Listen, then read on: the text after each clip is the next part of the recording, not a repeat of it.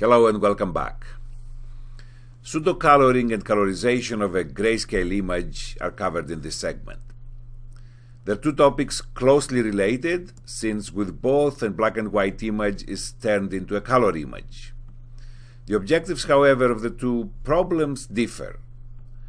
A number of objectives drive pseudo-coloring, such as to place normal objects in strange colors for attention, color a normal scene to match the color sensitivity of a human viewer, exploit contrast sensitivity, produce a natural color representation of a set of multispectral images of a scene, and enhance the visual quality of the image in general, and reveal details and structure in it that were not visible before.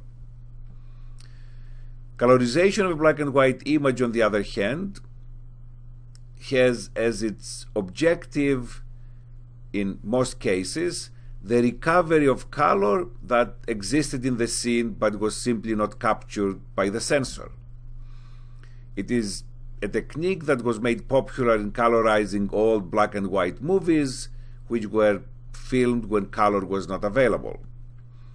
We will discuss some basic information on both pseudo-coloring and colorization approaches.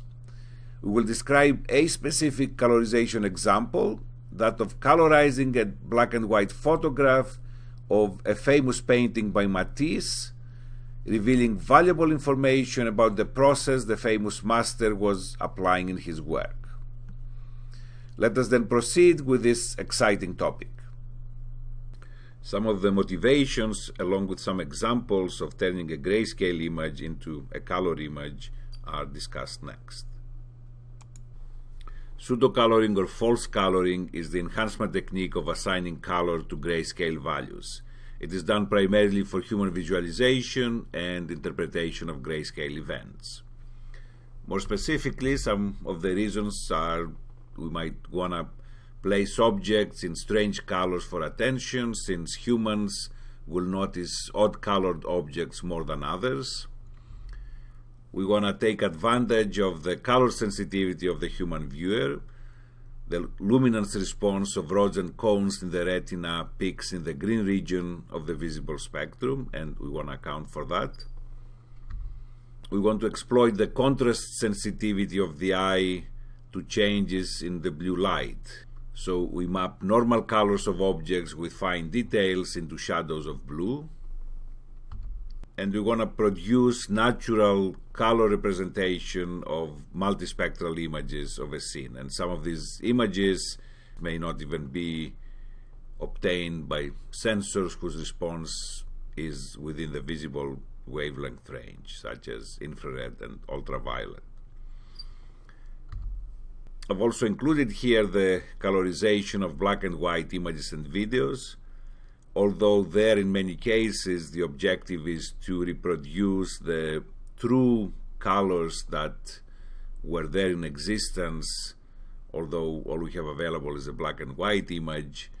By and large, the colorization of black and white images and videos depends on initial selection of colors, and therefore it's looked upon as an enhancement technique. So color is important because also humans by and large can discern thousands of color shades and intensities compared to only a few dozen or so of shades of gray. We show here the 7 bands of a Landsat multispectral image. This image actually was shown earlier in the introduction of the course. So this is the blue, green, red bands, and the other 4 are infrared bands. This is actually Landsat image of the city of Amsterdam. Instead of looking at the bands one at a time, as shown here in a grayscale fashion, we can combine the bands and produce color images such as this one. These are actually from a different area. These are from the city of London. So combining the 3 visible bands, one obtains an image like this.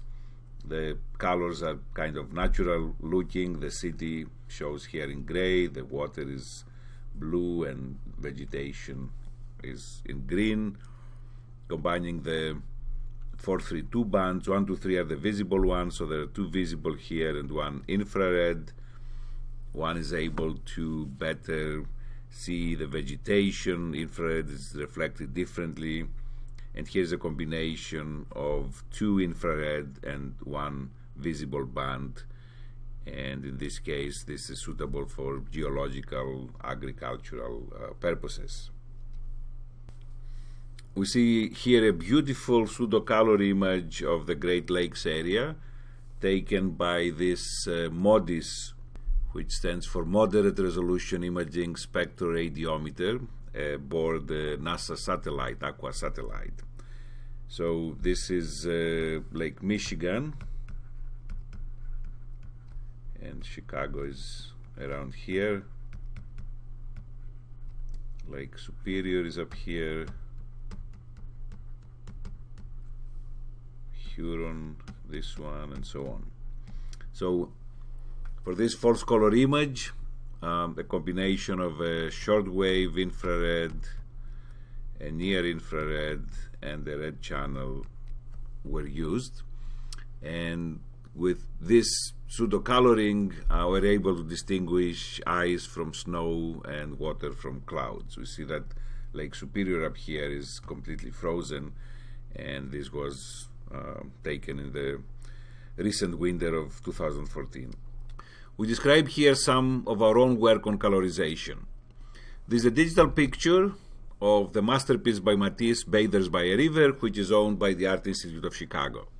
This is an impressive painting which measures almost 4 by 2.6 meters. Matisse considered it to be one of the 5 most pivotal works of his career. He worked on it on and off for almost 9 years. The exact periods are shown here. Sometime around the beginning of November 1913, Matisse arranged for the photographer and dealer by the name of Drouet to record the state of the painting. So the black and white photograph he took is shown here. The artist kept working on the painting after the photograph was taken for another 4 years, so the photograph is very different from the current state of the painting. So the problem at hand is to reproduce the color information of the painting back in November of 1913, as if Drouet was using a color camera. Or in other words, we want to colorize the grayscale image. Colorization techniques have been utilized for movies since the 1970s. However, the requirements for painting colorization are different, since high accuracy and fidelity are needed, and the image formation model differs significantly from the natural or cartoon type of images that were used primarily for colorization. In all colorization algorithms, some initial conditions are needed, pixels for which the color is known, and then this color is propagated to the rest of the pixels in the image. These initial conditions are typically referred to as scribbles. In finding these initial conditions for the problem at hand, we found a correlation between the intensity values of the Drouet picture and the intensity values of the painting in its current state. We show the maximum of these correlation values. So for this location shown here, where the correlation is large, we can borrow the color from the current state of the painting to utilize to colorize the Drouet picture. In addition, microscopic holes were drilled into the painting, and here we see a cross-section of the painting at 200 times magnification. So since Matisse was adding or scraping away painting while just working on this painting for 9 years, it's not straightforward to identify which layer corresponds to which year. However, the curators were able to say, for example, in this case, this gray layer here belongs to the November 1913 period that the picture, the Drouet photograph, was taken. So this additional information from this investigation, this forensics here, was utilized as well to generate scribbles, and at the end these are the scribbles we are going to use, we used in colorizing the Drouet photograph. So the basic principles of the algorithm we used to colorize the Drouet photograph are discussed here. So changes in color correspond to changes in intensity, and therefore based on that, if 2 pixels have similar intensity, they will be assigned similar color.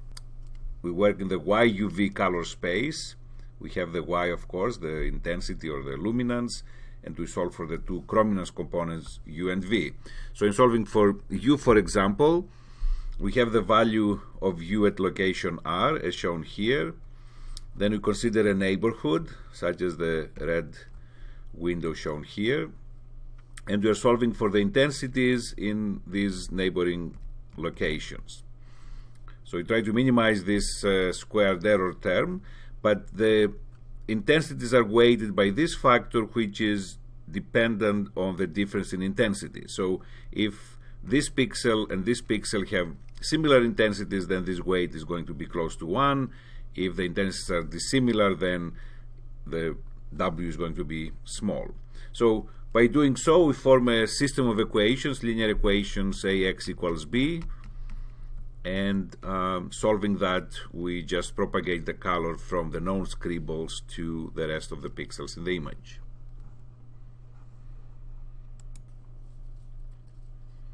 So finally, we see here the black and white photograph again, the Drouet photograph taken in November 1913, and here are the results of colorization of this photograph based on our algorithm that I just briefly described. The colorized result is smooth, has limited color bleeding, and is consistent with conservation and art history research. It reaffirms the historical accounts of how the painting appeared at that time period. This work helps support research that has for the first time uncovered how Matisse began the work as a highly chromatic, more naturalistic scene, but it changed it to explore new artistic directions on one hand, while at the same time reflecting the graver national mood due to the First World War. Furthermore, the colorized version helped curators and art historians visualize the process by which Matisse composed and transformed this complex work to reach its final form, and also helped them to identify other works by the artist reflecting a similar process.